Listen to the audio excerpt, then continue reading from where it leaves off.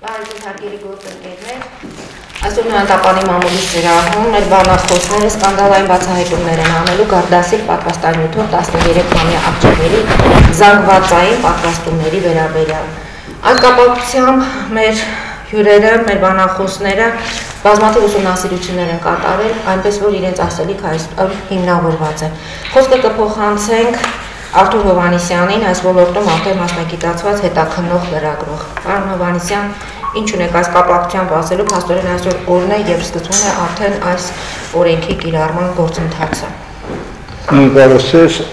առաջինը ես հայտարարությամբ դարձական խոսքը կամ եւս մեկ անգամ Հայաստանի Հանրապետության վարչապետ Կարեն Կարապետյանին կոչանելով պաշտոնանկ անել առողջապահության նախարար Լևոն Ալթունյանին։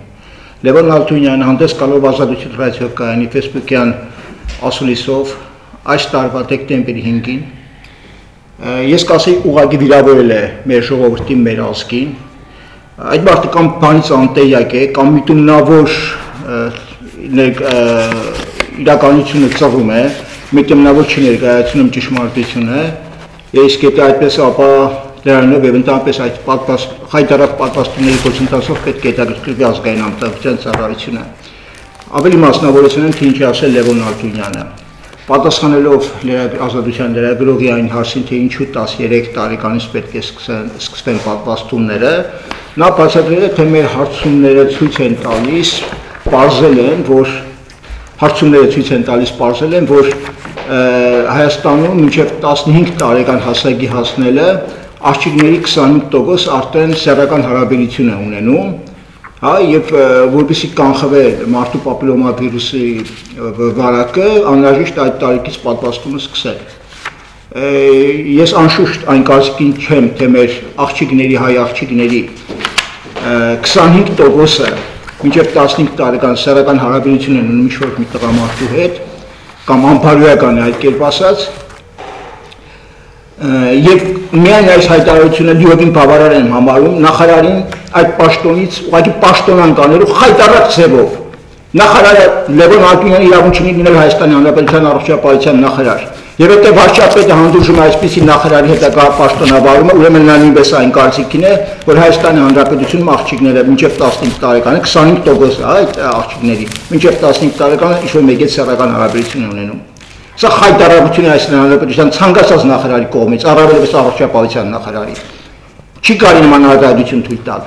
Տեսակցությունին ձեռքի տակ է ցանկացած տղես կարող եմ ապացուցել իմ ասածի ճշմարտացիությունը։ Հիմա պատվաստման հետ կապված։ Ես արդեն գիշեր ազանգ ունեցա, որ որոշ մարզերում, գյուղերում պատվաստումների գործընթացը փորձել են սկսել մինչև ամսի 11-ը, մինչև այսօր։ Ընդ որում փորձել են պատվաստումը կատարել դպրոցում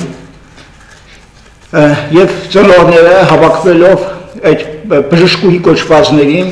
խայտառակ ձևով բռնդել են դպրոցից։ Խոսքը Շիրակի մարզի Այգաբաց գյուղի դպրոցի մասին է, ես այդ տեղեկությունը գիշերն եմ ստացել, դեռ չեմ հասցրել ճշտել, կպարզենք, ես ուղղակի որպես ահազանգ եմ սա հնչեցնում այստեղ, եւ եթե պարզվեց, որ այդ լուրը համապատասխանում է իրականությանը, ապա Շիրակի մարզի Այգաբաց գյուղի պոլիկլինիկայի բժշկուհիները դրա համար եւ ղեկավարությունը խստորեն պատասխան են տալու։ Ես խոստանում եմ լրագրողական հետաքննությունը սկսել եւ ավարտին հասցնել, պարզել այս իրականությունը, թե ինչ է իրականում կատարվել։ Եթե նման բան չկա, մենք իհարկե տեղեկացնենք, որ այդ ահազանգը չի համապատասխանում իրականությանը, իսկ եթե համապատասխանեց, վայ այդ բժշկուհիներին, այստեղից ես հայտարարում եմ։ Իգիտություն իրենց։ Եվ կոչ եմ անում այսպիսի ապօրինություններ որևէ մեկը թույլ չտա իրեն։ Իրավունք չունեն դպրոցում պատվաստում կատարել, իրավունք չունեն դպրոցից, ինչպես ընդդիմություններին հստեն ավտոբուսները, միկրոավտոբուսներով խայտառակ ձևով տանեն մարդկանց երեխաներին, տանեն պոլիկլինիկաներ պատվաստելու։ Սա կոպիտ օրինազանցություն է, պատվաստումը պետք է իրականացվի, կարող են իրականացնել ավելի ճիշտ միայն պոլիկլինիկաներում։ Եվ ցանկացած ծնող իրավունք ունի չհամաձայնելու, դա ցանկացած իրավունքն է։ Ընդ որում այսօր մարդու իրավունքների պաշտպանության օրն է, եւ ես նաեւ այդ առումով ուզում եմ յուրաքանչյուրին կոչ անել, որ ամեն մարդ դեր կանգնի իրավունքներին եւ թույլ չտա, եթե ինքը դեմ է պատվաստման, թույլ չտա, որ հանգած իր երեխային իր կամքին հակառակ պատվաստեն։ Եթե նման դեպք կա, խնդրում եմ արձանգել եւ Նոյան Տապան լրատվական կենտրոնին եւ այլ զանգվածային լրատվամիջոցների, ինչպես նաեւ մարդու իրավունքների պաշտպանին։ Արթուր, իսկ գուցե ծնողներին նաեւ տեղեկացնեք, որ չպետք է ստորագրեն ինչ-որ թղթեր, ինչ-որ Ես կարող եմ ասել, որ ծնողներից պահանջում են հրաժարվելու դեպքում ստորագրել ինչ-որ թղթեր։ Ես կոչ եմ անում նրանց ստորագրել որևէ բան, նրանք իրավունք ունեն առանց ստորագրելու որևէ փաստաթուղթ, ուղղակի հրաժարվել պատվաստումից, եթե իրանք դեմ են դրան, քանի որ կամավոր է եւ չի կարող պարտադիր լինել, եթե պարտադիր լինի, դա ուղղակի ապստամբության կանգեցին Հայաստանում, եթե փորձեն մարդկանց պարտադիր ինչ-որ բան ներարկել, այդ դեպքում ուղղակի ապստամբական շարժում կսկսվի վայ իշխանություններին այդ դեպքում։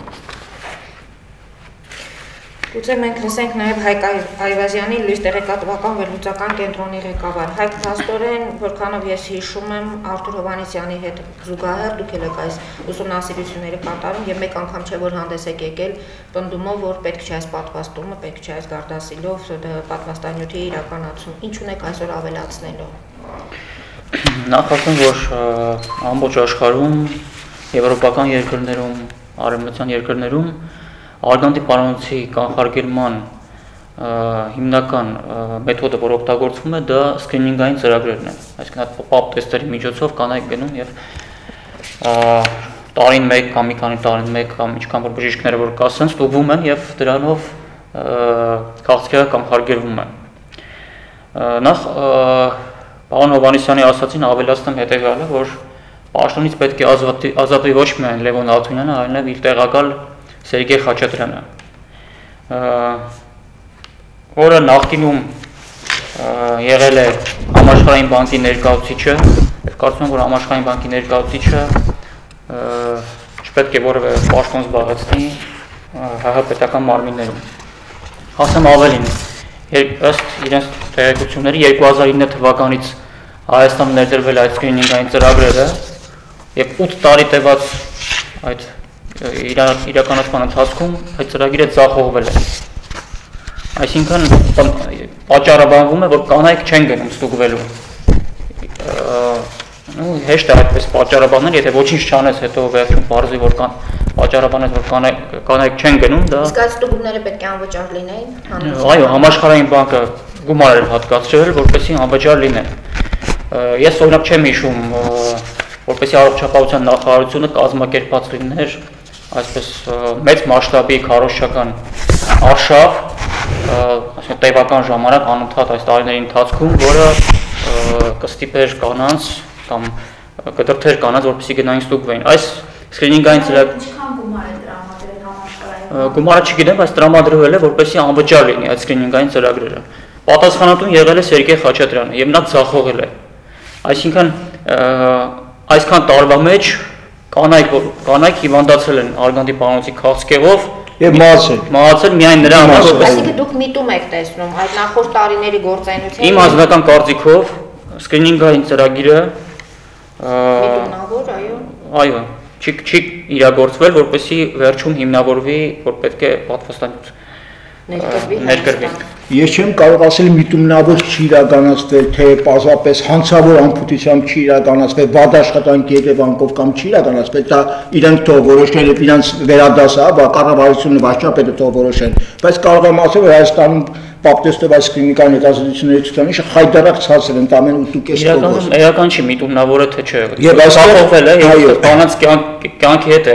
կյանքի հետ են խաղացել, հաճախ մեզ ասում են ինչպես եք նայելու այն կանանց աչքին, ովքեր որ չեն պատվաստվի, աղջիկների, ովքեր չեն պատվաստվի, հետո կհիվանդանան, իսկ նրանք որ ձախողել են 8 տարվա ծրագիրը, նրանք ինչպես են նայում։ Իրենք պետք է նայելու, խնդիր ունեն այդ մարդկանց աչքերին։ Ես հիշում եմ Ծաղկաձորում նոյեմբերի 24-ից 26, երբ որ 10 էր կազմակերպել առողջապահության նախարարությունը, բազմաթիվ լրագրողներ, աղջիկներ կանայք, որոնք օգտվում են այդ կանանց կոնսուլտացիաներից, գինեկոլոգիական կաբինետներից, պոլիկլինիկաներից, որտեղ այդ պապտեստը պետք է իրականացվեր, նրանք ասում են, որ խայտառակ վիճակ է, հակասանիտարական բանող վիճակ, եւ մարդիկ այդ պատճառով մտածում են գնանք մի բան կարող է վարակ ձեռք բերենք, ինչու գնանք։ Հետո մտածի առողջապահության նախարարը, թե ենթակայության ներքո գտնվող համակարգում ինչ վիճակ է։ Եվ բացի դրանից ինչ իրականություն ինչպես են նենգափոխում առողջապահության նախարարության որոշ պաշտոնյաներ, այդ թվում էր նախարարը անձամբ։ Ուրեմն նրանք ներկայացնում են, թե պապտեստ այո անհրաժեշտ է, բայց միայն պապտեստը բավարար չի, դրա հետ զուգահեռ պետք է մենք իրականացնենք նաև այս կանխարգելի ծրագիրը չարաբաստիկ Գարդասիլ պատվաստանյութով։ Նորից մեկ անգամ եւս հայտարարում եմ, որ Գարդասիլը վտանգավոր պատվաստանյութ է, առնվազն Գարդասիլի անվտանգությունը եւ արդյունավետությունը երաշխավորված չեն։ Այդ մասին են վկայում բազմաթիվ մասնագետներ, գիտնականներ, այդ թվում նաեւ հեղինակավոր պետական պաշտոնյաներ, բարձրաստիճան եւ գիտական կենտրոններ, այդ թվում նաեւ ապացուցողական բժշկության, փոքրային համագործակցության սկանդինավյան բաժանմունքը, այդ մասին են վկայում մի շարք առողջապահական, բժշկական, գիտական պարբերականներ։ Նրանք բազմաթիվ հրապարակումներ ունեն, առողջապահության նախարարությունը անընդհատ ասում է ուր են այդ հրապարակումները, նրանց կույրի տեղ են տվել, թող բացեն Նոյյան Տապան լրատվական կենտրոնի կայքը, բազմաթիվ հրապարակումներ կան այս թեմայով, այդ հրապարակումներում ակտիվացված հղմամբ դրված են այդ աղբյուրների ուրեմն հղումները կան եւ իրենք կարող են ցանոթանալ թե դրանք ինչ գիտական կենտրոններ են եւ ինչ են ասում, ինչ ամսագրեր են եւ ինչ հրապարակումներով են հանդես եկել այս ընթացքում կամ գիտնականներ ինչ անձանք են հնչեցրել։ Նաեւ տեսանյութեր կան, բազմաթիվ մարդիկ իրենց կենտրոնի խոսքով խոսում են։ Ռուսաստանի վարչապետի այժմ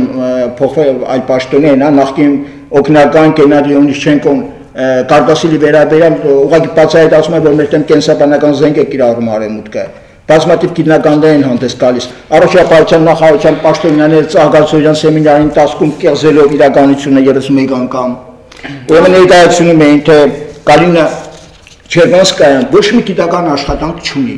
Ուզում եմ ներկայացում են առասպել եւ իրականություն, այսինքն մենք փաստարկներ ենք բերում, դա այսպիսի գիտնականներ են խոսել, այս հեղինակավոր մարդիկ, հան ներկայացնում են թե ներկայացնելով վտանգները, իրանք փորձելով հեղինական զրկել այդ մարդկանց, ուրեմն այսպես էկրանի վրա ցույց տալով մենք ունենք տեսակրություն, գրում են Գալինա Չերնոսկայա ոչ մի գիտական աշխատանք չունի։ Մարդը գիտնական մարդը պաշտպանած կներեք, չգիտեմ, հիմա կարող եմ ասել տեխնազորականը, թե դոկտորականը, տեղեկային չի։ Դա անհնար է, որ նա գիտական աշխատանք, վստահաբար պնդում են, որ ունի գիտական աշխատանք։ Տեսեք ինչպես են խնդիրն ընկափոխում։ Նրանք հետո մանևրում են, ասում են այս ոլորտում կապված Գարդասիլի հետ գիտական աշխատանք չունի։ Գրեք Գարդասիլի հետ կապված գիտական աշխատանք չունի, ինչու է ցույց բոլոր լրագրողներին, իսկ այդ բազմաթիվ լրագրողներ կան ներկայացնում թե Գալինա Չերնոսկայան գիտական աշխատանք չունի։ Այսինքն մեկն է, որը փողոցից էլ կարող է ինչ-որ մեկը գիտական աշխատանք չունեցող խոսի Գարդասիլի դեմ։ Ուզում են հեղինակազրկել այսպես էժանագին հնարքներով, իրենց իսկ խայտառակող հնարքներով։ Միշտ մեկը հարցին առողջապահության նախարար Լևոն Ալթունյանին եւ իրենտականներին, Գայանե Սահակյանին, Գայանե Ավակյանին, Վանյանի, մյուսներին, իսկ դուք Գարդասիլի հետ կապված գիտական աշխատանք ունեք, պաշտպանես, որ հիմա այսպեսի PR-ով եք զբաղվում Գարդասիլի։ Այսպես խայտառակ PR-ով։ Ազատություն ռադիոկայանի հարցադրման ժամանակ երրորդ պարոն Ալթունյանին հարցեցին, որ ինչ-որ փաստաթուղթ կարող եք ստորագրել։ Ինքն ասաց, որ ոչ մի փաստաթուղթի տակ ես չեմ ստորագրի։ Դա ինչպես ստորագրի։ Ես հիմա ոչ մեկ ուրիշ բան եմ առաջարկում առողջապահության նախարարին եւ նախարարության աշխատակիցներին, դա այդքան վստահ է, որ Գարդասիլը անվտանգ է։ Յուրաքանչյուր անձին 10-20 միլիոն դրամի չափով ապահովագրում կազմակերպեք, որ հետագայում կյանքի ընթացքում առողջական խնդիր ունենա, այդ գումարը նա անմիջապես բանկից ստանա կամ ապահովագրական ընկերությունից, հա, փաստաթուղթը տվեք, ասեք, ձեր առողջությունը այս Գարդասիլի պատվաստման հետ կապված մենք 10 միլիոն կամ օրինակ եմ ասում, հա, 20 միլիոն չնայած մարդու կյանքի եւ առողջության համար դա ինչ-ինչ գումար է։ Մենք ապահովագրում ենք ձեր առողջությունը, եթե խնդիր ունենա, խնդրեմ, կարող եք ցանկացած բայ այս գումարը ստանալ։ Կգնան նման քայլ, իհարկե չեն գնա։ Պարոն Հովհաննիսյան, մի հատ։ Կներեք, ես մի բաներ միտքս ավարտեմ, ուրեմն կապված այդ պապտեստի հետ։ Ուրեմն իրանք խնդիրը ինչպես են նենկափոխում եւ ծուղ ներկայացում հասարակությանը փորձում մոլորեցնել, եթե իհարկե անտեղյակ չեն։ Ուրեմն ասում են, որ հա, դա անհրաժեշտ է, բայց դա բավարար չի, զուգահեռ պետք է մենք նաև այս պատվաստումների ծրագիր իրականացնենք, բայց իրենք միտումնավոր անտեսում են հետեւյալ բաղադրիչը։ Եթե պապտեստի զուգահեռ նաև բուժումն է կիրառվում, իսկ առողջապահության նախարարության որոշ պաշտոնյաներ փորձել են ներկայացնել, որ ուրեմն մարդու պապիլոմավիրուսը բուժում չունի, իրականում բուժվում է եւ արդյունավետ կերպով եւ կան համապատասխան տեղամիջոցներ։ Եթե հայտնաբերելու հետ միասին պապտեստը ինչ, այսինքն ժամանակին կնոջ աղջկամոտ հայտնաբերվում է այդ վիրուսը եւ եթե հայտնաբերվում է նաեւ բուժամիջոցներ կան, ուրեմն հայտնաբերեք, հա, լայնածավալ ծրագիր իրականացրեք, հայտնաբերեք այդ վիրուսը եւ նաեւ բուժում իրականացրեք, որովհետեւ կա անվնաս արդյունավետ բուժում։ Ինչու այդ մասին չեք խոսում բուժման մասին։ Բուժման բաղադրիչը անտեսում են, ասում են միայն հայտնաբերելը քիչ է, պետք է նաև պատվաստում կանխարգելի ծրագիր իրականացնեք։ Այդ կանխարգելի ծրագրի փոխարեն բուժում իրականացրեք։ Ախտորոշեք, ասեք, ձեր մոտ ասենք պապիլոմավիրուսը հայտնաբերվել, սա էլ բուժումը նշանակում է կատարեք մարդը հանգիստ բուժվի։ Այս ընթացքում դուք եղել եք, որ բժիշկների հետ եք հանդիպել հենց մեր տեղական Հայաստանի մասին է խոսքը։ Ուրեմն ես կարտացել եմ նրանց հրապարակումները, հա, ընտրում նրանցից մեկը շատ ճանաչված բժիշկ է, Երևան անունը ազգանունը չեմ սխալվում, Մանուկյան, հա, ուրեմն նա իմունոլոգ է, հենց այս մասնագիտության գծով է, որովհետև ասենք սրա վերաբերյալ սրտաբանը, թոկաբանը, չգիտեմ, թերապևտ իրավունք չունեն խոսելու, նրանք մասնագետ իմունոլոգ են, այո։ Եվ 20-25 տարվա աշխատանքային փորձ ունի, մոտ 1000-ի չափ պացիենտ, հա, միաժամանակ եւ դասախոսում է եւ աշխատում է, եւ նա փայլուն հրապարակմամբ է հանդես եկել ուսեմ կայքում, մի շարք կայքեր նաեւ վերահրատարակել են հաղմամբ այդ սկզբնաղբյուր կայքի վրա։ Նաև այլ բժիշկներ են հանդես եկել, որոնք քննադատաբար շատ փաստարկված լույս խոսք են ասել, նախարարությունը անտեսում է սա։ Իհարկե մենք ունենք ահազանգ է, որ նախ բժիշկների վրա ճնշումներ են գործադրվում, նախարարը հենց ազատության այդ եթերում Facebook-յան ասուլիսում հերկեց այդ փաստը։ Բնական է, պիտի հերկի, կամ որ բժիշկը համարձակվի այստեղ կալ վկայություն տալ, որ իր վրա ճնշում է գործադրվել, հաջորդ օրը իսկ նա աշխատանքը կգործնի։ Այդ բոլորին հայտնի է, եւ անվիճելի փաստեր են դրանք, ինչ ասենք դրանց մասին։ Հիմա որ բժիշկը այստեղ չի եւ չի կարող ասել, որ իր վրա ճնշում է գործադրվում, դա դեռ չի նշանակում, որ այդ երևույթը չկա։ Ես ասեմ, որ մենք մի քանի բժիշկների հետ խոսել ենք, փորձել ենք հրավիրել ասուլիսի, նրանք հրաժարվել են գալ այստեղ եւ այս հաստատել։ Ես նույնպես փորձել եմ, այդ փորձը կատարել եմ, այո, հրաժարվել են։ Ես մի բան ավելացնեմ, ուրեմն իմ ձեռքի տակ է գտնվում ուրեմն Եվրամիության տեղերի գործակալության տվյալները, որոնք վերաբերվում են Գարդասիլ պատվաստանյութին։ Այսինքն Գարդասիլ պատվաստանյութի հետևանքով գրանցված կողմնակի ազդեցություններն են։ Այստեղ ամենամեծ թիվը կազմում են նյարդային համակարգի խանգարումները։ Ընդ որում այս խանգարումները խանգարումների ճնշող մեծամասնությունը Եվրամիությունը դասում է լուրջ խանգարումների շարքին, այսինքն նրանք դասակարգեր են լուրջ եւ ոչ լուրջ եւ լուրջ խանգարումների շարքին են դասում եւ այս հաղորդագրությունները ճնշող մեծամասնությունը գրանցվել է մասնագետների կողմից, այսինքն մասնագետներն են այդ հայտը տվել։ Ես այստեղ նաեւ մի երկու բառ կուզենայի ասել շահերի բախման մասին։ Ուրեմն սեպտեմբեր ամսին առողջապահության նախարարությունը Հայաստան փորձագետներ էին հրավիրել, որոնք պնդում էին, որ Գարդասիլ անվտանգ եւ արդյունավետ, մասնավորապես Շվեդիայից մի պրոֆեսոր էին հրավիրել Ջոհակիմ Դիլներին, որը Շվեդիայի Կարոլինսկա համալսարանի պրոֆեսորն է եւ միաժամանակ հանդիսանում է նաեւ առողջապահության համաշխարհային կազմակերպության այդ լաբորատորիաների ցանցի անդամ։ Այսինքն նա ունի համագործակցություն նաեւ առողջապահության համաշխարհային կազմակերպության հետ։ Ուսումնասիրելով նրա կենսագրությունը պարզ դարձավ, որ նա դրամաշնորհներ է ստանում Գարդասիլ պատվաստանյութի արտադրող մերկ ընկերությունից։ Իր համալսարանը 2016 թվականին 5 տարվա պայմանագիր է կնքել մերկ ընկերության հետ եւ յուրաքանչյուր տարի ստանալու է $1 միլիոն ֆինանսական օգնություն։ Այսինքն այս անձը անձնական ֆինանսական շահագրգռվածություն ունի պատվաստանյութի բացասական հետևանքները թաքցնելու համար։ Նաև ասեմ, որ մի քանի օր առաջ առողջապահության նախարարությունը մի հայտարարություն հրապարակեց, որով տեղեկացրեց, որ մինչ Հայաստան ներմուծվել է, Գարդասիլ պատվաստանյութը փորձաքննություն է անցել Նիդերլանդներում։ Այս փորձաքննության արդյունքներն են, որոնք հրապարակվել են առողջապահության նախարարության կայքում, սրանք են։ Հիմա եթե ուշադրություն դարձնեք, ուրեմն փորձաքննությունը այդ լիցենզավորումը տրվել է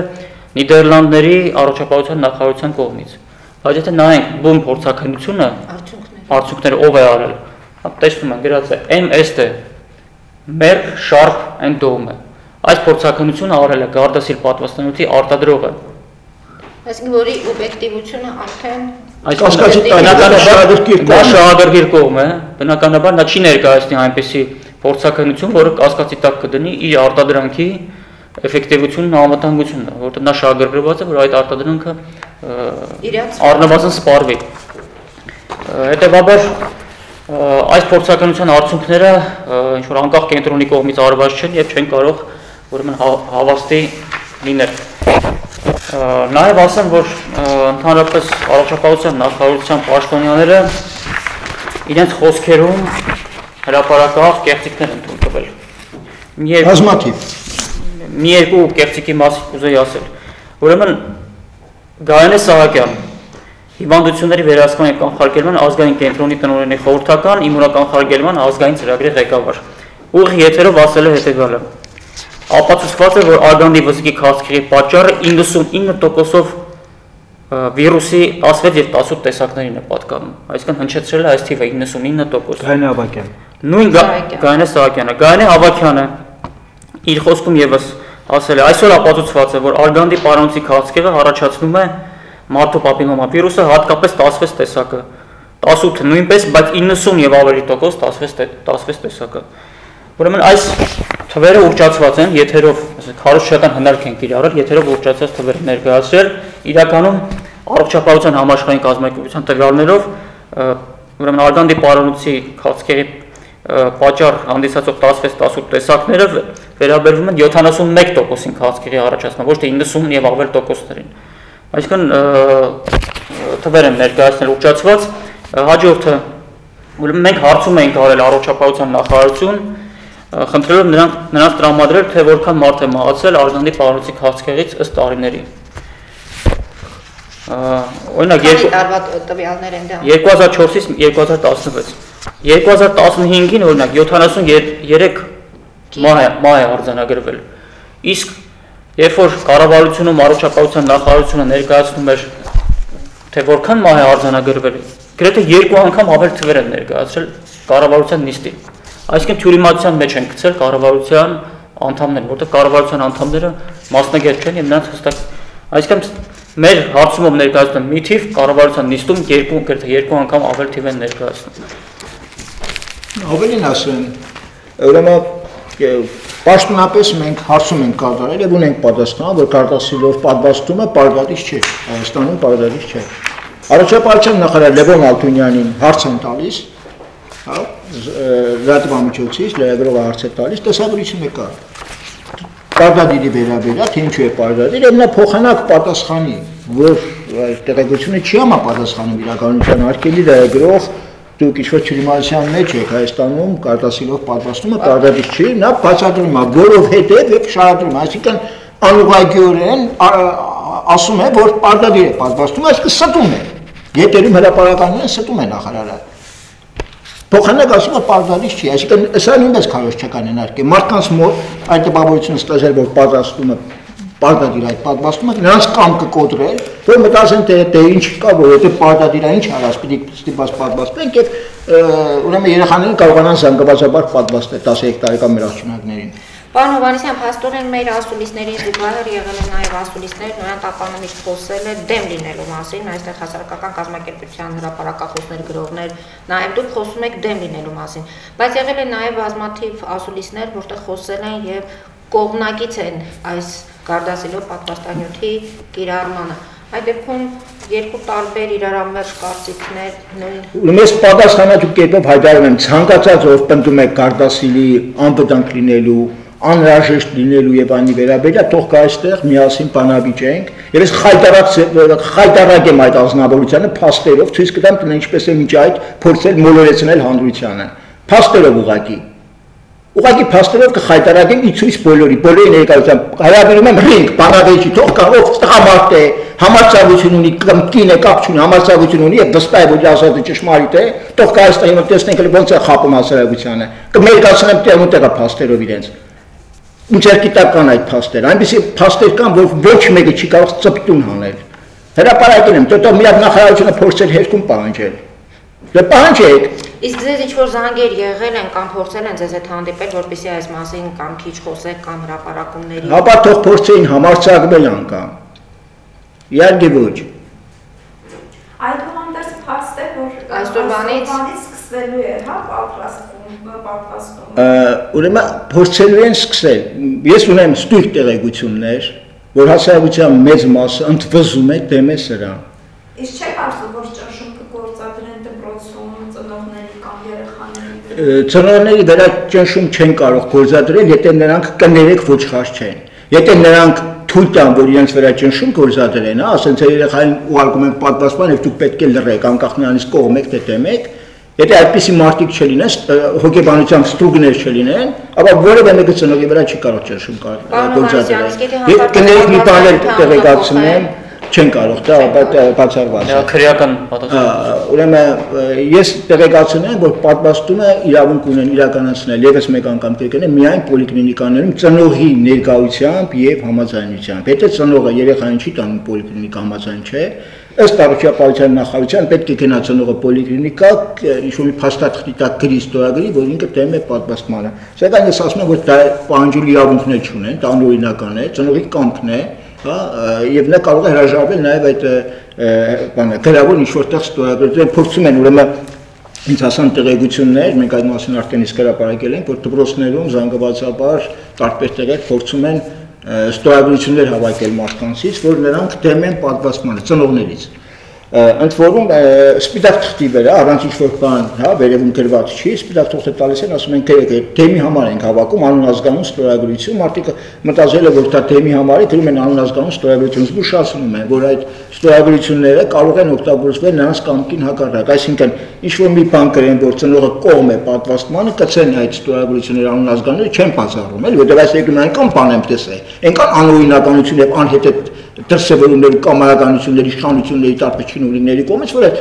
թեև քիչ հավանական է սա, բայց սա նույնպես հնարավոր չի բացառել։ Եվ հետևաբար կոչ եմ անում զգոն լինել որևէ փաստաթղթի տակ, լինի դա կողմի վերհամարտ է դեմի վերաբերյալ, չստորագրել որևէ փաստաթղթի տակ, նրանք ովքեր դեմ են ուղղակի հրաժարվել իրենց երեխաներին պոլիկլինիկա տանել, իրենց երեխաներին զգուշացնեն, որ եթե հանգած կփորձեն դպրոցից ստանել պոլիկլինիկա, անմիջապես հեռախոսում բոլոր համայր աշակերտների մոտ կապել չեն հեռախոս, զանգարեն ծնողներին տեղյակ պահեն, իսկ ծնողները իրենց հերթին կարող են դիմել Նոյյան Տապան լրատվական կենտրոնին, այլ ԶԼՄ-ների, ինչպես նաև մարդու իրավունքների պաշտպանի գրասենյակ։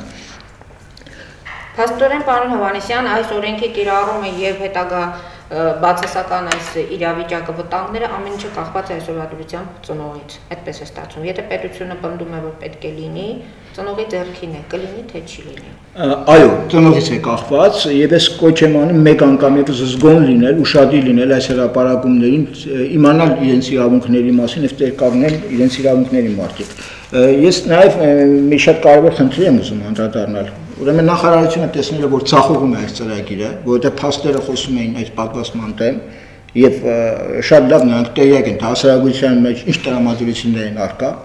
փորձելով չեզոքացնել, Գարդասիլի այս պատվաստման հետ կապված այդ հրապարակումների ազդեցությունը, արդյունքը, նրանք մի քարոզչական հնարքի դիմեցին, ուրեմն ծաղկաձորում հրավիրեցին մի շարք լրագրողների, ընդ որում այդ լրագրողների ճնշող մեծամասնությունային մարդիկ են, որոնք այսպես ասած աշխատում են նախարարության հետ եւ զբաղված են թե մինչև ծաղկաձորյան ասուլիսը, թե դրանից հետո Գարդասիլ պատվաստանյութի եւ այդ պատվաստման PR-ով ակտիվորեն հանդես են գալիս, ներկայացնում են, հրավիրում են նախարարն է խոսում այդ պաշտոնյաները, իրենք գլուխներն են տմտմպացնում, դե լրագրող եք, բարերեք լրատվական հետաքննություն իրականացնել է պարզել ճշմարտությունը, իրենց անտեղյակի տեղ դրած, իրանք մեղք չունեն, էլի անմեղ են, իրանք անտեղյակ են, դե նախարարն է ասում այն ինչ անում, մենք եթեր ենք տալիս, կամ նախարարության ես ինչ պաշտոնյա է խոսքն ենք եթեր տալիս։ Մի խոսքով հիմնականում այդ լրագրողներին հրավիրելով, նաև հրավիրելով ինձ, շատ լավ իմանալով, որ ես ամենաակտիվ լրագրողներից մեկն եմ, որ հանդես է գալիս այդ պատվաստման դեմ, հրավիրելով Լույս տեղեկատվական-վերլուծական կենտրոնի ղեկավար Հայկ Այվազյանի, մեզ միտումնավոր էին հրավիրել, որպեսզի իրենց քարոզչական այդ տրյուկը, հնարքը ի ցույց տնեն մեր ներկայությամբ, պատվաստեն մի քանի բուժաշխատողների երեխաների եւ ցույց տան, որ տեսեք այն մարդկանց, որոնք ակտիվորեն պայքարում են այս պատվաստման դեմ, նրանց իսկ ներկայությամբ մենք մեր երեխաներին պատվաստեցինք, մեր երեխաներից մեծ սրբություն կա, բայց ինչ եք ասում, հով անվտանգավոր լիներ մենք նման քայլիկը գնայինք, ուրեմն ձեր բոլոր հրապարակումները վտանգավորության վերաբերյալ անհետետ են, հիմնավոր չեն։ Կներեք թույլտվեք, ես հիմա կպատասխանեմ։ Հենց դրա համար այս պատկերը այստեղ ես իջ ցույց եմ տնում բոլոր հեռուստադիտողներին, մեր ասուլիսի հետևող անձանց, ուրեմն որևէ երաշխիք մենք չունենք, որ սրվագում Գարդասիլ պատվաստանյութն է, ինչու, որովհետև սա ապակի ամպուլա չի, որ ասենք վերևի պարանոցի մասից կոտրում են ամպուլը, եւ մենք տեսնում ենք, որ ինչ որ կար մեջը հնարավոր չէ փոխել, էլի մեր աչքի առաջ կոտրեցին, այլ մի սրվակ է, ես հիմա ցույց տամ, ես տեսեք վերևի կանաչ մասը, այս պլաստմասը, չգիտեմ պլաստմասը, հավանաբար պլաստմասից է սա, ուրեմն իրանք ցերկով սա հանգիստ բացեցին, երբ որ բացում ես այս կապարիչի կանաչ, ներքևում մի մագես է, որի միջին մասում ռետին է փակոցն է, փակ է, սովորական ռետին, տեղերի նման, մնացած ներարկման համար նախատեսված տեղերի նման, եւ տուպից հանելը, այդ գործողությունը կատարելը, ներարկիչով միջի հեղուկը վերցնելը չի նշանակում, որ այդ հեղուկը հենց Գարդասիլ պատվաստանյութն իրենք նախապես կարող են սա հանգիստ բացել այդ կանաչ կապարիչը պարունակությունը ներարգիչով վերցնեին, մեջը լցնեին մեկ այլ բան եւ այնտեղ ցուցաբերաբար այդ շոուն կազմակերպեն։ Ես իհարկե չեմ պնդում, որ այդպես է, որովհետեւ լաբորատոր փորձաքննություն չեմ իրականացրել եւ չունեի այդ հնարավորությունը տեղում պարզել սրբագում իրոք Գարդասիլ պատվաստանյութներ, դա ասենք ֆիզիոլոգիական լուծույթ, հա, որը գիտեք, ուրեմն թորած ջուրը եւ նաիտրոնի քլորիդ, կերակրի աղի եւ թորած ջրի խառնուրդն է, անվնաս է, որտեղ մարդու հիմնական մասը օրգանիզմի պարունակությունը ջրային աղաջուր է։ Այն մեջ։ Եվ ասենք կան վիտամին։ Ինչ իմանաս, կարող է այդպես են վարվել, ես չեմ կարող ասել, ես վստահություն չունեմ, ես իրավունք ունեմ կասկածելու եւ կասկածում եմ։ Թույլ տվեք չհավատալու իրավունքը իմն է, ես բավարար երաշխիքներ չեն ապահովել իրենք, որպեսզի հավատանք, ես հակառակ իրենց կոչ եմ անում, եթե այդպես է, ուրեմն թույլ տվեք մեզ պատական ընտրությամբ վերցնել այդ Գարդասիլները, ոչ թե 4 հոգու 4 բուժաշխատողի կամ նախարարության աշխատակցի երեխաներին, որոնց կարող են եւ տեղյակ չլինել վտանգներին։ Իսկ այնտեղ քանի սրվակ է եղել այդ օրը, հենց 4։ Իրենք սրվակներ ես չեմ հաշվել, բայց կարող եմ ասել, քանի հոգու են պատվաստել բուժաշխատողների եւ նախարարության համակարգի աշխատողների աղջիկներից 5 հոգու ընդամենը։ Եվ եղել է այդտեղ հենց այդ 5 սրվակ։ 5 հոգու 4 բուժաշխատողի երեխա, մեկի 2 երեխայի մասին։ Ընդ որում 13 տարեկան մի հոգի է եղել։ Հա, որոնցից մեկն ընդամենը բարձր տարիքին, այն թվում նա 29 տարեկաններ կար։ Բայց դա չի էականը։ Էականը այն է, որ մենք չունենք բավարար երաշխիքներ, որ պարունակությունը սրվակի եղել է Գարդասիլ։ Այս շոուն, որ կազմակերպեցին, ինչ էին մտածում, որ կարող ենք այսպես ցույց տալ եւ չեզոքացնել իրանց այդ քարոզչական հնարքը։ Դե թող հիմա ասեն, որ Գարդասիլ է, ապացուցեն, կարող են ապացուցել, իհարկե ոչ։ Սկզբունքորեն, տեխնիկապես, ֆիզիկապես, ավելի ճիշտ, հա, կար այդպես վարվելու հնարավորություն։ Հիմա այդպես են վարվել, թե չեն վարվել, ես ոչ Սողոմոն Մարկարեն եմ, ոչ Վանգան եմ, ոչ Նոստրադամուսն եմ, որ կարողանամ կանխատեսել կամ ինչ-որ բան հայտարարել, հա, բայց ես ասում եմ, որ լիարժեքորեն կար դրա հնարավորությունը, վերջ։ Ուրեմն թող չփորձեն այս քարոզչական հնարքով ազգասարությունը մոլորեցնել։ Արթուր Հովհաննիսյան, ո՞րն է լինելու ձեր հաջորդ քայլը։ Այսօրվանից փաստորեն մեկնարկում է եւ կարող եք ահազանգեր ստանալ ավելի ուշ, այսինքն ավարտվի այդ պատվաստանյութով ներարկման գործընթացը, հետո ծնողները իմանան եւ այլն, ինչ պետք է ինչ պետք է։ Ուրեմն Նոյան Տապան լրատվական կենտրոնում հրապարակվել է թռուցիկի տեքստը, հա, այն թռուցիկի, որը մենք կոչ ենք անում բոլորին, որ տարածեն, բազմացնեն բոլոր եղանակներով Եվ թղթային, եւ էլեկտրոնային, եւ Facebook-ով, եւ ատնակլասնիկով, եւ մյուս սոցիալական ցանցերով, այո, ակտիվորեն տարածեն, հասարակության իրազեկեն, հատկապես մարզերում, գյուղերում, որովհետեւ նրանք համացանցից օգտվելու այն հնարավորությունները չունեն, ինչ երևանաբնակները, մարդիկ իմանան, թե ինչ է կատարվում, ինչ իրավիճակ է, ինչ վտանգ է ներկայացնում իրենից Գարդասիլը, եւ եթե թեմեն չեն ուզում որ իրենց երեխաներին պատվաստեն, ապա թույլ չտան ուղղակի։ Պարոն Հովհաննիսյան, իսկ եղան կազմակերպություններ, որոնք առաջարկեցին իրենց աջակցությունը ձեզ թեկուզ թռուցիկների կազմակերպման, տարածման հետ։ Մի իրավաբան կար, անունը Էմիլ Մակարյան, առաջարկեց, որ ինքը պատրաստ է նույնիսկ մեծ 10-15 հազար տպականակով թռուցիկներ տպագրել եւ այլն։ Գաղափարը ես իհարկե ոչ ունեցի, բայց այդ մարդը անընդհատ անհետեթ պատճառաբանություններով խուսանավելով, հա, թե այսօր եկուց առաջարկեցի, որ կա տպարան, որը կարող է, ասենք, ձեր ուզած մատչելի գնով դա տպագրել, բայց ինքերոջ տպարանում եւ այլն, խոսքով անհետեթ պատճառաբանություններ բերելով, ցկեց, մինչեւ որ 3 պիտի տպագրվեր ժամի 4-ի կողմ։ Ես իրեն ասեցի, թե որ այդպես է, միասին գնանք 4-ին այդ գործը կազմակերպենք անենք, էլի, եթե քո ինքերոջ տպարանն է տպում, գնանք տպականակը պատվիրենք եւ մտածենք հետագա տարածման շուրջ։ Պայմանավորվել ենք, որ 4-ի կողմ ես պետք է զանգարեմ իրան եւ գնանք։ Զանգարում եմ, չի պատասխանում, հետո երեկոյան զանգարում եմ, չի պատասխանում, առավոտ զանգարում եմ, չի պատասխանում։ Ընդ որում ինքը բացահայտ ասեց մեր հերոսի ընթացքում, որ առողջապահության նախարարի աշխատակազմի ղեկավար Նելսոն Զուլոյանի մտերիմն է, հա, մտերիմիկ հարաբերություններ մոտ են իրար հետ մտերիմ հարաբերություններ ունի, եւ ես արդեն կասկածում եմ, արդեն հիմքեր ունեմ կասկածելու, որ սա ինչ-որ խաղ էր, հա, թող ինքը հավաստի, որ այդպես չէ, թող ինքը տպականակը 10-15 հազար տպականակը տպագրի, բերի այստեղ ցույց տա, ասի դուք սխալ կարծիք եք կազմել իմ մասին, ես այդ մարդը չեմ, իրականում նախարարության կողմից չեմ աշխատում, հա, եւ որտեղ այդ կարող է տպավորություն ստացվել, որ ինքը այդ առաջարկով ուղղակի ժամանակ շահեց, հա, նախարարության հետ միասին, որովհետեւ մենք ինքներս այդ թռուցիկների տպագրության գործը չկազմակերպենք, հա, իր վրա վերցրեց եւ սախող էս միտումնավոր։ Հիմա որպես այդպեսի կարծիք չկազմում, ինքը հնարավորություն ունի Ես իրան ներողություն կխնդրեմ, եթե ինքնապացուցի, որ կարծիքի մասին, որ այսօր արդեն առավոտ ձևավորվեց, որովհետև առավոտին եմ իրեն զանգարել, ինքը չի պատասխանել իմ հեռախոսազանգին։ Մենք պայմանավորվել ենք, որ միասին պետք է գնանք տպարան եւ այդ մնացած հայտակ աշխատանքները կազմակերպենք։ Ամեն ինչ ես սպասում եմ, ճիշտն ասած, այս գործում, որ կարող է լինել, հա, որովհետև ես գիտեմ, որ ես ծրագրի հետևում ինչ ուժեր են կանգնած, ովքեր են, կամ նախարարը եւ իր տեղակալը չեն։ Այս ուժերը, որոնք կանգնած են այս ծրագրի հետևում, արևմուտքում են գտնվում, հա, շատ լավ գիտեմ ինչ ուժերի դեմ ենք դուրս եկել ես եւ իմ ընկերները լավ գիտենք դա։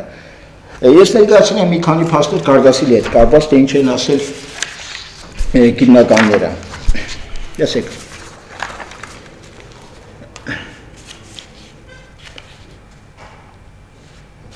Լոնդոնի համալսարանի պրոֆեսոր Էլիսոն Փոլոկը, Ռուսաստանի գիտությունների ակադեմիայի բիոէթիկայի կոմիտեի անդամ, վիրուսաբան, կենսաբանական գիտությունների թեկնածու Կարինա Չերվոնսկայան, գինեկոլոգիական քասկեղի կանխարգելման հետազոտական խմբի տնօրեն, Գարդասիլ եւ ցերբարից պատվաստանյութերի առաջատար հետազոտող դոկտոր պրոֆեսոր Դիանա Հարպերը, Միացյալ Նահանգներ, Ռուսաստանի վարչապետի օգնական Գենադի Օնիշչենկոն, բազմաթիվ այլ հեղինակավոր մասնագետներ, գիտնականներ, պետական պաշտոնյաներ, նույնիսկ գիտական, բժշկական, առողջապահական լուրջ հեղինակավոր հաստատություններ, մասնագիտական ամսագրեր ու կայքեր, օրինակ ապացուցողական բժշկության Քոքրեն համագործակցության սկանդինավյան բաժանմունքը, մանկաբույժների ամերիկյան քոլեջը, ուրեմն բժշկական հետազոտությունների ամերիկյան ֆեդերացիայի հետազոտական բժշկության ազդեցիկ դեպքերի զեկույցներ ամսագիրը եւ այլն հանդես են եկել մարդու պապիլոմավիրուսի դեմ պատվաստանյութի ու պատվաստումների չերաշխավորված ու խիստ կասկածելի անվտանգության եւ նույնպես կասկածելի արդյունաբերության վերաբերյալ որոշնել են նույնիսկ վտանգավորության եւ անարդյունաբերության վերաբերյալ հրապարակումներով Եվրոպական միության տվյալների միասնական բազայի բացառիկ տեղեկությունները վկայում են, որ մարդու պապիլոմավիրուսի դեմ պատվաստումների 92%-ի դեպքում կա կողմնակի ազդեցություն, թեթևից մինչև բարդ, ամենահաճախ արտահայտվող ազդեցությունը նյարդային համակարգի վրա, նաև ազդեցություններ աղեստամուքսային, անոթային, շնչառական համակարգերի, մարդու հոգեգանի, ինչպես նաև վերադատողական գործառույթի վրա։ Բայց տեղեկատվական համակարգում ամփոփվել են Եվրամիության անդամ բոլոր երկրների տվյալները, որոնց համաձայն պատվաստումից հետո շուրջ 800 դեպքում իհայտ են եկել վերադատողական խնդիրներ։ Եվրոպական միության ուրեմն այդ տվյալների միասնական շտեմարանի տեղեկությունների համաձայն Գարդասիլով պատվաստումների հետևանքով գրանցված նյարդային համակարգի խանգարումների 90%-ը Եվրամիության երկրներում դասվել են լուրջ խանգարումների շարքին։ Լոնդոնի համալսարանի պրոֆեսոր Էլիսոն Փոլոկը ինչ ասա այս կապակցությամբ, խնդիրն այն է, որ մենք չգիտենք արդյոք պապիլոմավիրուսի դեմ պատվաստանյութն աշխատում է թե ոչ, եւ մենք դա չենք իմանա դեռ 30 տարի։ Ինչ ասեք Կարինա Չերվոնսկայան, Ռուսաստանի կրկնում եմ գիտությունների ակադեմիայի բիոէթիկայի կոմիտեի անդամ, վիրուսաբան, կենսաբանական գիտությունների թեկնածու։ Ուրեմն ինչ է գրում արտադրող ընկերությունը, հենց մեր մասին է խոսքը։ Ուրեմն կանանց վերադատողական գործառույթի եւ հղի կանանց մոտ պետքի վրա պատվաստանյութի պոտենցիալ ազդեցության վերաբերյալ հետազոտությունները բացակայում են։ Սրա մասին հայտարարում է Տիկին Չերվոնսկայան։ Փաստորեն ասում են ամենագլխավորը հետազոտված չէ։ Ահա մարդու պապիլոմավիրուսի դեմ եւս մեկ պատվաստանյութ է մեզ մոտ մտցրել։ Ռուսաստանը նկատում եմ ցերբալից եւ այս ամենը փորձարկում են մեր երեխաների վրա։ Ինչ է ասել գինեկոլոգիական քասկեղի կանխարգելման հետազոտական խմբի տնօրեն, Գարդասիլ եւ ցերբարից պատվաստանյութերի առաջատար հետազոտող, պատվաստումների թեմայով 4-րդ ամենամյա բաց կոնֆերանսի մասնագիծ, դոկտոր, հասարակական եւ ընտանեկան բժշկության, կենսաբժշկական եւ առողջապահական ինֆորմատիկայի, մանկաբարձության եւ գինեկոլոգիայի պրոֆեսոր Դիանա Հարպերը, Միացյալ Նահանգներից, ով օգնել է ստացել Գարդասիլ պատվաստանյութը, ասել է. Գարդասիլը զգալի չափով անօգուտ է եւ երբեք լիովին չի փորձարկվել մինչեւ 15 տարեկան աղջիկների վրա։ Նա ասել է նաեւ, որ այդ պատվաստանյութը չի տեստավորվել եւ սանիտարական վերահսկողության վարչությանը շրջանցելու շնորհիվ է կիրառվում։ Դրանում միլիարդավոր դոլարներ են խառնված։ Ուրեմն ես մեկ օրինակ էլ բերեմ Դիանա Հարպերի շատ ուրիշ խոսքի մեջ բերումներ կարող եմ կատարել, բայց ժամանակը խնայելու համար ներկայացնեմ, թե ինչ է ասել այս կապակցությամբ Գենադի Օնիշչենկոն, ուրեմն բժշկական գիտությունների դոկտոր, պրոֆեսոր, վաստակավոր բժիշկ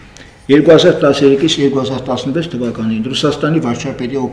օգնական Գենադի Օնիշչենկոն հայտնել է, որ վերազգային ընկերությունները զբաղվում են Ռուսաստանի երեխաների վերահսկողության փորձարկումներ կատարելով, եւ որ դրա օրինակներից մեկ հանդիսանում են մարդու պապիլոմավիրուսի դեմ պատվաստանյութերը, որոնք լիովին լեգալիզացված չեն նույնիսկ դրանց ծագման երկրներում, այսինքն այնտեղ նույնպես օրինականությունը դրանց ամբողջովին ապահովված չի եւ կամ բավական լուրջ փաստարկներ, որոնք կասկածի տակ են դնում այս պատվաստանյութի անվտանգությունը եւ արդյունավետությունը։ Ռուսաստանի վարչապետի օգնականը հայտնել են նաեւ, որ այդպիսի ընկերությունների կողմից երրորդ աշխարհի երկրների մարդկանց վրա փորձարկումներ կատարելու, նույնիսկ Ռուսաստանի նման պետության նկատմամբ միանգամայն հստակ կերպով նպատակաուղղված կենսաբանական հարձակում պատրաստելու, մյուս կողմից օտարերկրյա մարտակարարումներից Ռուսաստանի կախվածության մեջ գցելու մասին հիմա տեսեք ինչ է կատարվում։ Պարոն Հովհաննիսյան, սա ոչ թե ինչ որ առողջապահական խնդիր է լուծում, այս ենթատեքստի տակ դուք տեսնում եք քաղաքական։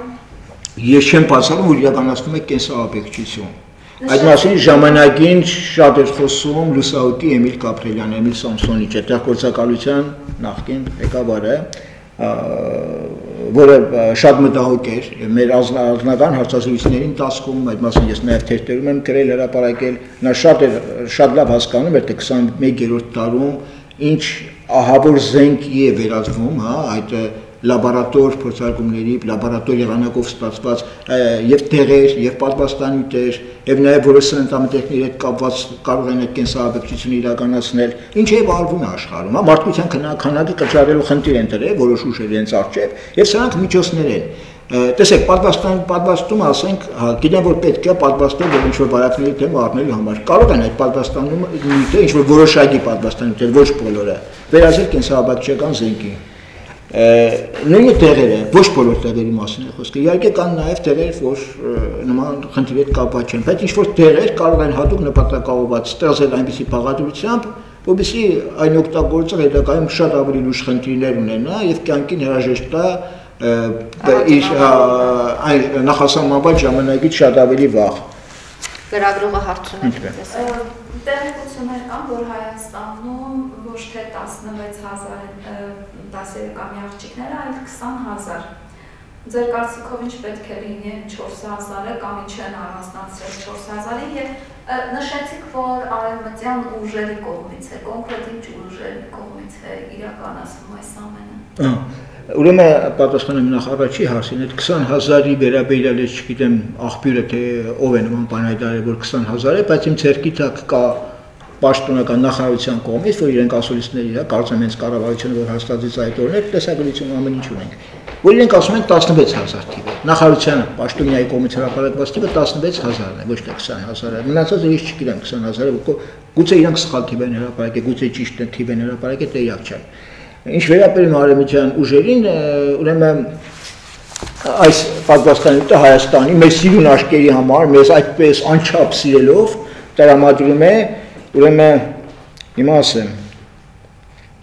Գաբի հիմնադրամը պատվաստումների եւ պատվաստանյութերի գլոբալ դաշինք, կարծեմ այդպես է կոչվում, Գաբի հիմնադրամ։ Գաբի հիմնադրամն է տրամադրում մի պատվաստանյութ, որի շուկայական արժեքը մեկ սրվակի, ինչպես ցանկացողում ասվեց, $100 կարգի է, $100 Այսինքն իրենք մեզ անվճար տրամադրում են 2 տարվա համար, դրանից հետո Հայաստանը մեկ սրվակը $4.5, $100 շուկայում արժեզող սրվակը $4.5 գնելու է մեզ այդքան սիրող կազմակերպությունից, մեր երեխաների, մեր կանոնացարության մասին, այդքան մտահոգ արևմտյան այդ կառույցից։ Իսկ Գաբի հիմնադրամի զուգահեռ կա նաև Գաբի վակցինա միություն, որի խորհրդի ղեկավարը մի կին է, որը նախկինում Ռոթշիլդների կառույցում է աշխատել համաշխարհային բանկում։ Այո, Ռոթշիլդների կառույցում աշխատող կնոջ համաշխարհային բանկում աշխատած այդ կնոջ ղեկավարած կառույցի եւ զուգահեռ գործող Գաբի հիմնադրամի պատասխանատուներն է, որ այդքան մտահոգ են, մեր կանանց առողջությամբ եւ այսպես ուզում են, որ մենք լավ ապրենք, անվնաս մեր կանայք չունենան խնդիր կասկերի հետ կապված։ Հիմա ես ներկայացնեմ մեկ այլ տեղեկություն այս նախարարության կողմից հրապարակված։ Տեսեք, իրենք մի կողմից տալիս են, ուրեմն պաշտոնական պատասխանից եմ ասում, ես հարցումներ եմ կատարել, բազմաթիվ ունեմ պատասխաններ։ նախարարությունից հետևյալը Գարդասիլ քարավալեն պատվաստանյութն ապահովում է պաշտպանություն մարդու պապիլոմավիրուսի 4 շրջատիպերից ամբողջ կյանքի ընթացքում։ Նշված է նախարարության պատասխանում։ Սա ես ստացել եմ նախարարությունից եւ նաեւ նույն նախարարության պատասխանում եղած հետևյալ տեղեկությունը մեջ բերեմ։ Երկրների փորձը ցույց է տալիս, որ 2006 թվականից պատվաստում ստացած անձանց մոտ արդեն 55-ից 60%-ով նվազել են նախաքասկեղային վիճակները։ Մի կողմից ասում են պաշտպանություն է ապահովում ամբողջ կյանքի ընթացքում, մյուս կողմից պարզվում է, որ այդքան մեծ կիրառումը սկսվել է նախ որ կան այստեղ ես սխալ ենք 2006 թվականին արտոնագրվել է այդ պատվաստանյութը եւ կիրառումը սկսվել է 2007-ի սկզբից, բայց ընդունենք 2006-ից է սկսվել ավելի լավ, հա 2000 ըստ իրենց 2006-ից 17 թվական տեսեք քանի տարի է, ուրեմն 11 տարի, չէ՞, 2006-ից 2017 թվական 11 տարի, 11 տարվա ընթացքում ուրեմն 55-ից 60%-ի մասին է խոսքը, որ նվազել է նախաքասկեղային վիճակը, բամնացած 40-45%-ը, ասում եք ամբողջ կյանքի ընթացքում պաշտպանություն է ապահովում։ Այսինքն սա երաշխիք չի դեռ։ Ավելին ասեմ, ուրեմն այս պատվաստանյութը նախատեսված է հիմնականում 9-ից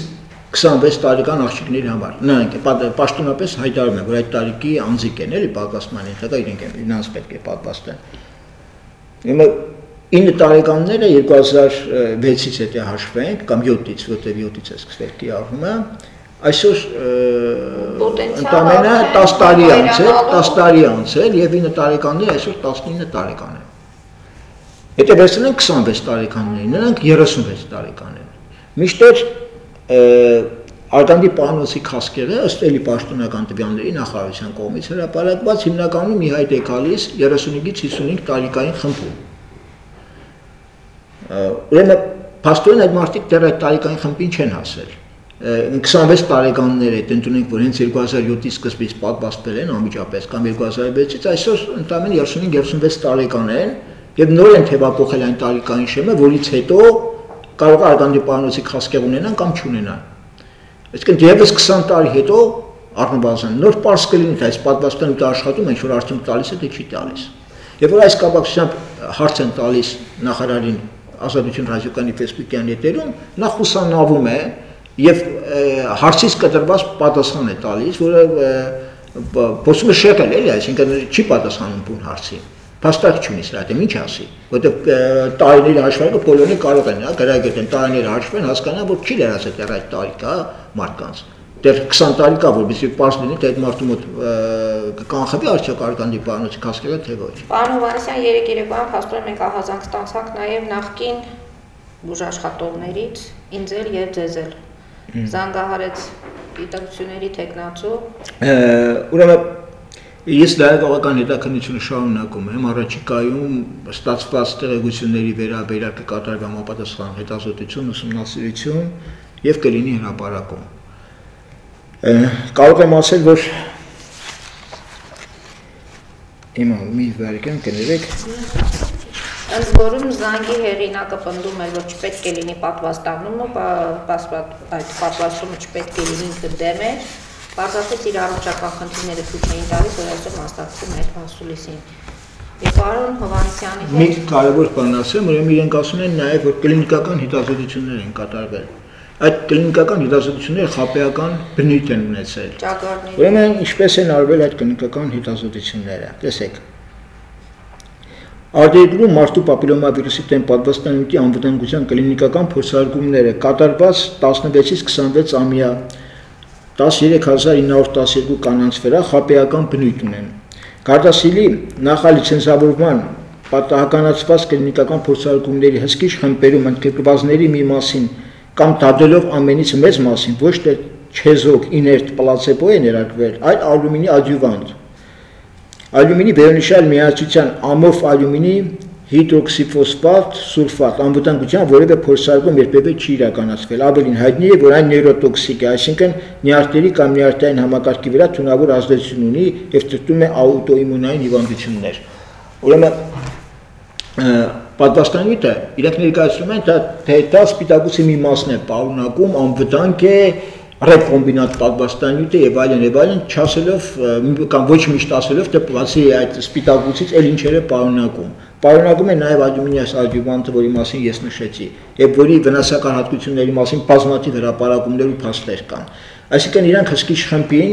նույնպես ներարկել են այդ ալյումինի ադյուվանտը, որը պարունակում է պատվաստանյութը, որը ներարկել են հենց փորձարկվող խմբին։ Հիմա եթե հսկիչ խմբում, ասենք պատկերացրեք 110-ի մոտ օրինակ առողջական խնդիրներ են առաջացել դրա հետևանքով ալյումինի ադյուվանտի, խնդիրներ են առաջացել նաև մարդկանց խմբի մոտ, որը փորձարկման է ենթարկվել կլինիկական եւ նրանց ներարկել են բուն պատվաստանյութը։ Նրանց մոտ էլ է խնդիր առաջացել։ Բերում են հսկիչ խմբի արդյունքները, որ ասենք 110-ի մոտ խնդիր առաջացել, բերում են պատվաստանյութի ազդեցության ենթարկված խմբի արդյունքները, որ այնտեղ մոտավորապես 10-12-ի մոտ օրինակ արդյունքի նման բացասական հետևանքի առաջացել, դե ասում են այդ հետևանքը կապ չունի, տեսեք այն մարդկանց, որոնց պատվաստանյութ չենք ներարկել, նրանց մոտ նույնպես խնդիր առաջացել, հետևաբար այս խմբում, որը պատվաստանյութի ազդեցությանն է ենթարկվել, այդ հետևանքը պատվաստանյութի հետ կապված չէ։ Միշտեր իրականում հենց այդ պատվաստանյութի բաղադրիչ ալյումինի ադյուվանտն են ներարկել հսկիչ խմբի անդամների մի մասին կամ մեծ մասին։ Այսպես խապեական, խապեության են դեմ, հնարք է սա, որովհետեւ ցույց տան, որ Գարդասիլը անվտանգ է, սա կլինիկական հետազոտությունների հետ կապված հրապարակումն է։ Պարոն Հովհաննիսյան, քանի որ մեր ասուլիսի ժամանակը արդեն ավարտվում է, ես կուզենայի երեկոյան ձերից ստացած զանգի հետ կապված ձեր ասելիքն ասեիք, այդ զանգը ինչ որ ձեզ մտահոգության առիթ տվեց, թե դուք ոստուգեցիք եւ այդ ամեն ինչը։ Ես գիշերն եմ ստացել զանգ, առավոտ շուտ մեկ այդտեղ գործունեի գնացել եմ եւ նորը մեկի ասուլիսի հնարավորություն չունեի ֆիզիկապես ճշտելու, անմիջապես ասուլիսից հետո ես հետամուտ եմ լինելու, որ պարզեմ իրականությունը։ Ամեն դեպքում զանգը ահազանգ է։ Այո, բացառված չի, որ նույնիսկ անձամբ ես լինեմ հենց այդ գյուղում, հա, եւ տեղում պարզեմ իրականությունը, մենք հետամուտ կլինենք, նաեւ կայքում հրապարակում կունենանք, կտեղեկացնենք ընթերցողներին այս մասին, թե այս ահազանգի հետ կապված ինչ արեցինք։ Կոչ եմ անում մեկ անգամ եւս, եթե կփորձեն ձեր կամքին հակառակ ձեր երեխաներին պատվաստել, դպրոցներից տանել, ծնողական ժողովներ հրավիրել, լցնել ավտոբուսներ, միկրոավտոբուսներ տանել պատվաստման պոլիկլինիկական տեղում դպրոցում պատվաստվել, այդ մասին անմիջապես արձանագրեք Նոյյան Տապան լրատվական կենտրոնին, մեր հեռախոսահամարն է 060 35 11 24։ Մենք էլ խոստանում ենք, որ լինելու դեպքում ինչ որ ահազանգեր այդ մասին հրապարակումներ հաճախակի կտան։ Ես մեկ նախադասություն Հա, մեկ անգամ եւս համարը կերկրնայեմ հեռախոսահամարը 060 35 11 24։ Այդ ձեր մեկ նախադասություն ասեմ, ուրեմն ուղղակի իրազեկման կարգով պատվաստողներին Գարդասիլ պատվաստանյութի արտադրող մեր ընկերությունը Միացյալ Նահանգներում ժողովրդական լեզվով ասած դատված ընկերություն է։ 2012 թվականին ԱՄՆ դատարանը պարոն Այվազյան, ոչ միայն այդտեղ նաև խայտառակված են։ ԱՄՆ դատարանը մեր ընկերությանը դատապարտում է մոտ 1 միլիարդ դոլարի տուգանքի։ Եվ մեղադրանքների հիմքում այն էր, որ իր դեղամիջոցների մեկի հետ կապված, այդ դեղամիջոցի անվտանգության հետ կապված կեղծ տեղեկատվություններ ներկայացրել, որի հետևանքով մոտ 50,000 մարդ տուժել էր սրտի խնդիրներից եւ 2,500 մահացել էին։ Եվ որևէ երաշխիք չկա, որ այս Գարդասիլի դեպքում եւս անվտանգության վերաբերյալ տեղեկատվություններ մեր ընկերությունը չի կեղծել։ Շատ հակից մի բան էլ ավելացնեմ, առողջապահության նախարարը, նախարարության այլ պաշտոնյաներ հաճախ են, այսպես ասած, փաստարկում, տեսեք, ԱՀԿ-ն իր աշխատավորել է, ԱՀԿ-ն ասում է անվտանգ է, ԱՀԿ-ի այսինչ կառույցը ասում է անվտանգ է եւ այլն, այդ առողջապահության համաշխարհային կազմակերպությունը կամ ԱՀԿ կոչվածը ինքը մի շարք տեղեկատվական ընկերություններից, նաև հենց այդ Գարդասիլը արտադրող մեր ընկերությունից խոշոր գումարներ է ստացել կամ ստանում պատկերաբար, այսինքն ֆինանսավորվում է եւ ես կասկածում եմ ԱՀԿ-ի անաչառությանը, որտեղ նա շահագրգիռ կողմն է, ֆինանսավորման աղբյուրներից մեկն է մեր, ի թիվս այլ աղբյուրների։ Շնորհակալություն եմ հայտնում ձեզ մեզ հյուրընկալելու համար եւ հարկ լինելու դեպքում եւս մեկ անգամ կարող ենք հանդիպել եւ տեղեկատվություն կամ փոխանցել կամ ծնողներին եւս մեկ անգամ իրազեկել այս խնդրի շուրջ առաջացած խնդիրների հետ կապված։